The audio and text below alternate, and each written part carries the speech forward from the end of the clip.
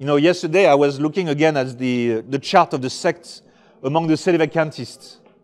It's pretty bad on our side already, but it's a lot worse on their side.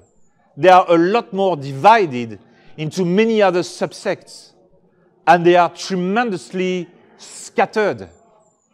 The way they are scattered, the chaos which reigns among them is ultimate. So we must not join a similar chaos.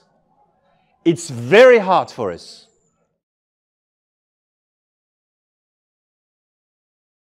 We are called the Marian core of St. Pius X.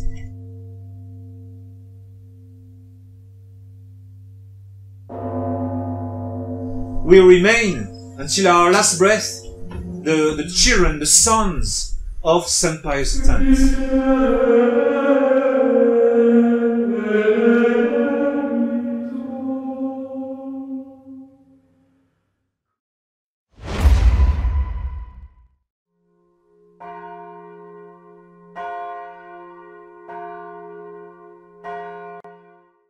Dear friends, there is no better way to attract God's anger than to lack the virtue of charity.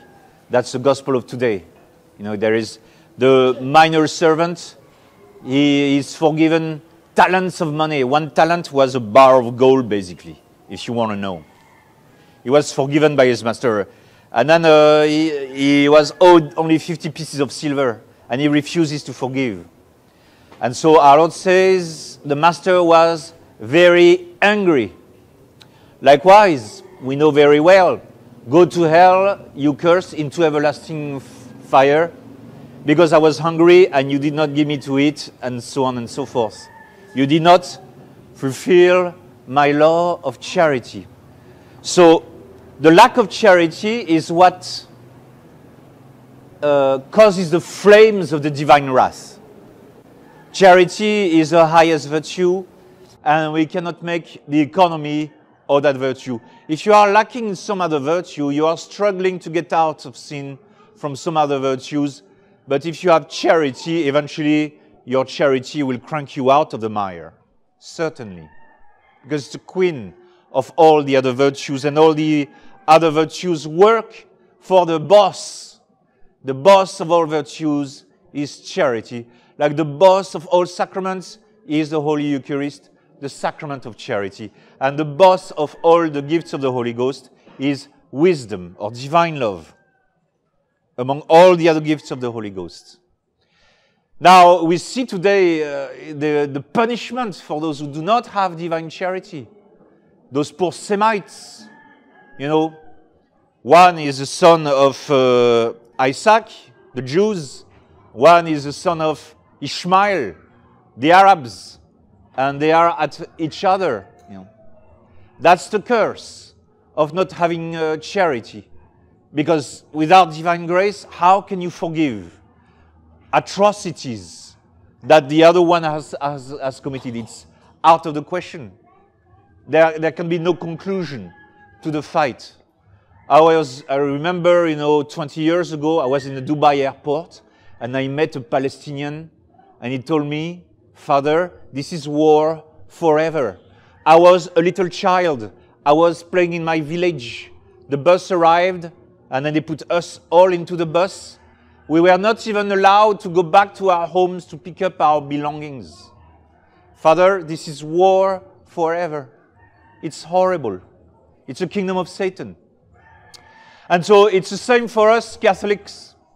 In the dangerous times of Pope Francis, this tremendous crisis of the Church will have to be solved by the virtue of faith, indeed.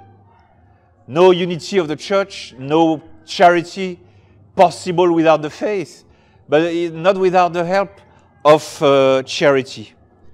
And Archbishop Vigano was raising the question of universal acceptance of Francis, saying that it's not an argument because of the Great Schism.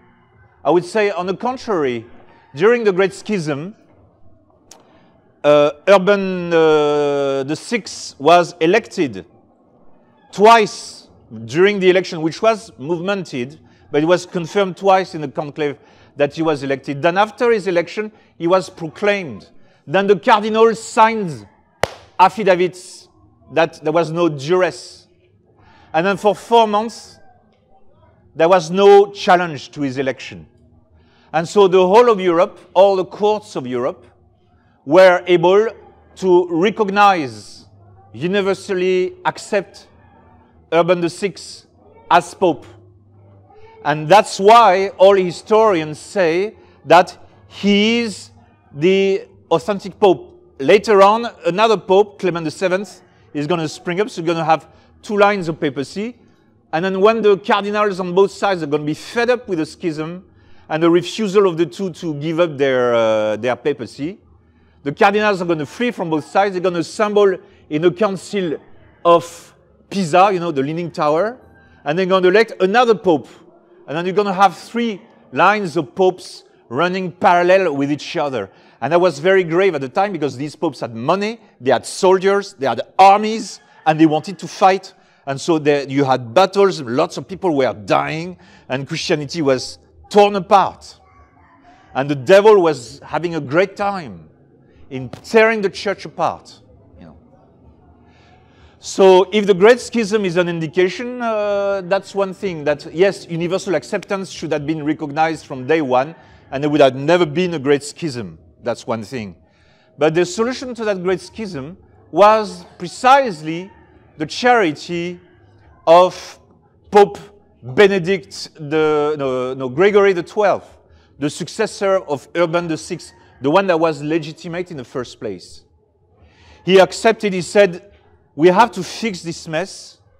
I abandoned the papacy. I renounced the papacy. For a grave reason, not for a fake reason like Benedict XVI renounced, but for the real reason. We need to stop that schism. And so he laid down his papacy, he renounced it, on condition that the others would also renounce. And then he called the council, so that is, he empowered the Council of Constance to assemble. And it was a success. 50 cardinals, 80 archbishops, 500 bishops, almost 1 million people came there with all the retinues, all these things. And they were able to solve the schism. And it was also the charity of the emperor, not just of the actual pope, but also the emperor Sigismund. Sigismund was very charitable and did all he could to solve the schism. So when the Pisa line Pope renounced the papacy, the emperor knelt down and kissed the feet of the one who renounced, the second one who renounced the papacy. And then the last one, the successor of Clement VII, the third branch, refused. But even there, Sigismund, the emperor of Germany, traveled all the way down to Spain in order to talk to Pedro de Luna or Benedict XIII, the last one who didn't want to back down. And he went to talk to him very patiently, very charitably. And it is his charity that did not open the eyes of Benedict XIII or Pedro de Luna, who was very obdurate in schism. But the other cardinals, the other Spanish bishops, the southern French clergy, and so forth, opened their eyes. And then they resolved to unite with the rest of Christendom in the Council of Constance. And they were able to elect one pope, Pope Martin V. And so the Great Schism found a solution. And so I think we are heading that way. It is not just by ourselves clerics that the schism, that the de facto schism, the conciliar church is a schismatic church because it's heretical. If you are heretical, you are implicitly a schismatic. Whereas not all schismatics are heretics necessarily.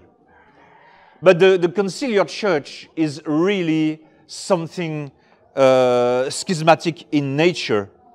And then we can thank, in a way, Francis for making things so clear. Because just now, just this month, we have 2 more priests joining the resistance in Sydney One of them has been ordained by Bishop Williamson. Because Francis makes things so clear by his lack of charity, then he forces those priests who were ecclesia dei, they were hoping that they could be traditional within the confines of the diocese. And since the Bishop of Sydney refuses to ordain him, then they probably knocked at the SSPX. The SSPX refuses to fight the diocese. That's well known. And so they want to see Bishop Williamson. And so they are bailing us out in Australia because we don't have enough priests in Australia. And so, in a way, Francis can continue his game. Because what Francis is doing is that he is coalescing, he is doing the proper mitosis. You see, when a soul divides, the two chromosomes line up facing each other. They face each other for some time, and then the cell split. So what we see is the chromosomes are lining up. They are lining up. The people who don't want to be Catholics anymore, those hardened Novus Ordo, and on the other side, those who are more traditional, but who are still entangled in the Novus Ordo Church, but they are moving away from the official church. And so we see the chromosome lining up. And that was not happening under Benedict. It's happening now under Francis. Those who really have the faith are obliged to stand. And then eventually, they have to come back to our position that no collaboration can be made with heretics. Heresy needs to be denounced. Francis needs to be called a heretic, and we need to separate from him. But when is the cell going to split? That we don't know. It's very complicated. If you do it too early, you are leaving too many traditional-minded people within the conciliar church. If you do it too late, then they are all dead. They lose the faith and they lose their souls. So it's God's decision. You know. And usually God's decision is with the help of a civil prince, a temporal power. In the time of the Great Schism, it was Emperor Sigismund. He was the Holy Roman Emperor of that time. And he truly saved the church. It's there that we see that the lay sword has a role to play at times. So he truly saved the church. Who is going to save the church now? Who is going to stand for the natural order at least? Who is going to convert eventually and be the light of the nations for our times? Which nation is going to be possibly the fourth Holy Roman Empire, whose kings in the past also bore the title of Caesar? What is that nation that Our Lady has indicated? Yeah. So we must be confident. We must be confident that a charity will prevail and that God is going to help the church. And so among our circles, we've always advocated that the question of the holding of the office is very complicated.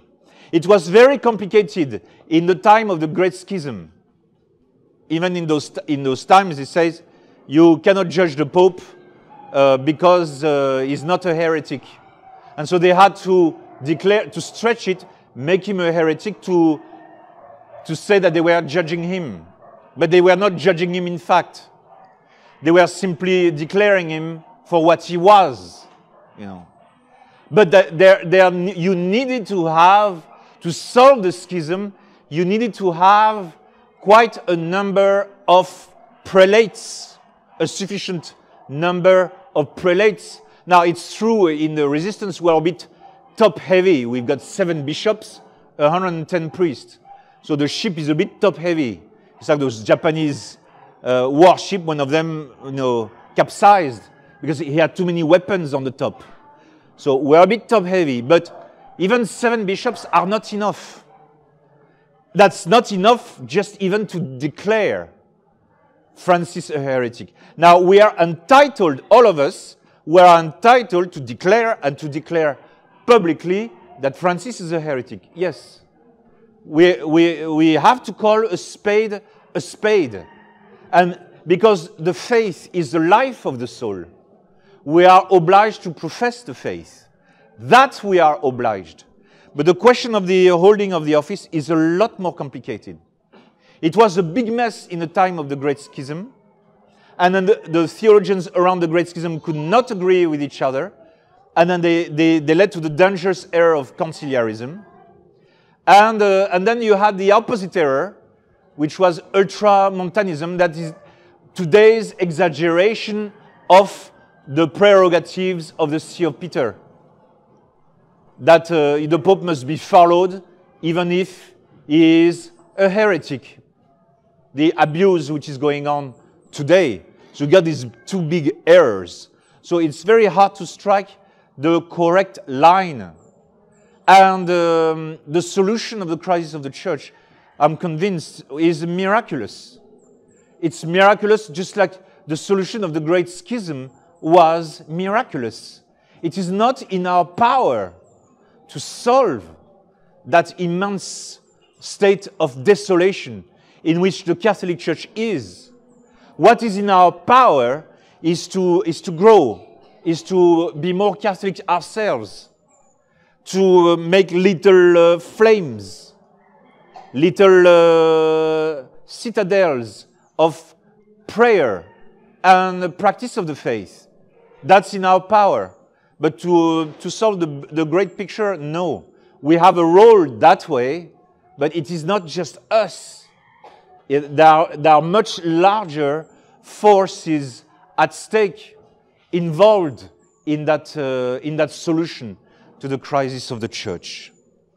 So continue to struggle, not just for the virtue of faith, but for the virtue of charity.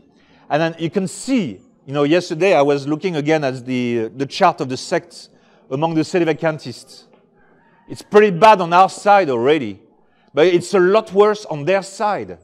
They are a lot more divided into many other subsects, and they are tremendously scattered. The way they are scattered, the chaos which reigns among them is ultimate. So we must not join a similar chaos. It's very hard for us. It's really hard for us to keep the bond of charity in our times, because we don't have a working papacy. We don't have anyone to solve our disputes. When there is a dispute, there is no one to put an end to it and decide something. And so when something wrong is done to us, when someone attacks us, it's the only solution we have is to endure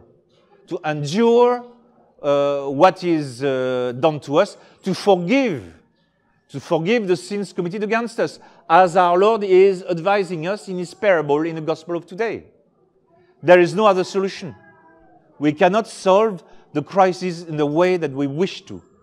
But at the same time, we see that if we keep charity, God blesses and God provides a great increase.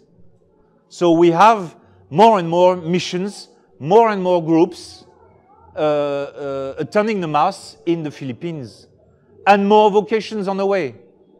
I've got 4 vocations that need to come on top of the 2 that I have from Australia, and then there are 2 or 3 Indian vocations.